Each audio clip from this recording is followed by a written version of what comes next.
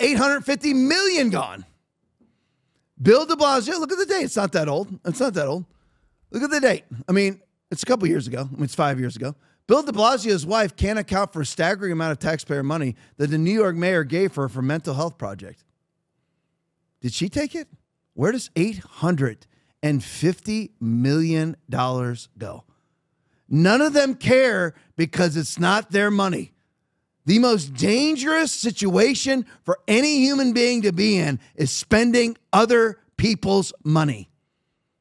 And these bourgeois leftist elitists living on the taxpayer dole, their apartments, their cars, their drivers, their security, their meals are all paid for by us. They order to do whatever they want to do.